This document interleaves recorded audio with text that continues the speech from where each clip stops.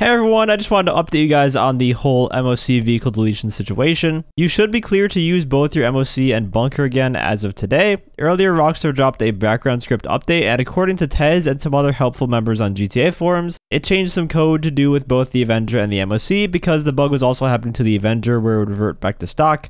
And he said that a potential reason this happened was because of the thruster storage in the Avenger. We don't know if that's 100% the case, but he just seems to think so. And essentially why the vehicles were getting deleted was because the MOC was taking the spot of another vehicle, and that's why it also reverted back to stock.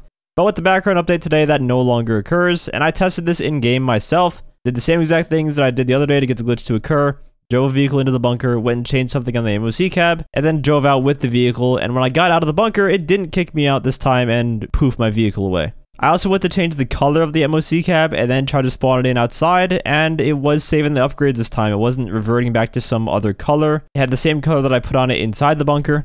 And when I stored a vehicle inside the MOC storage, it also wasn't getting deleted after customizing it.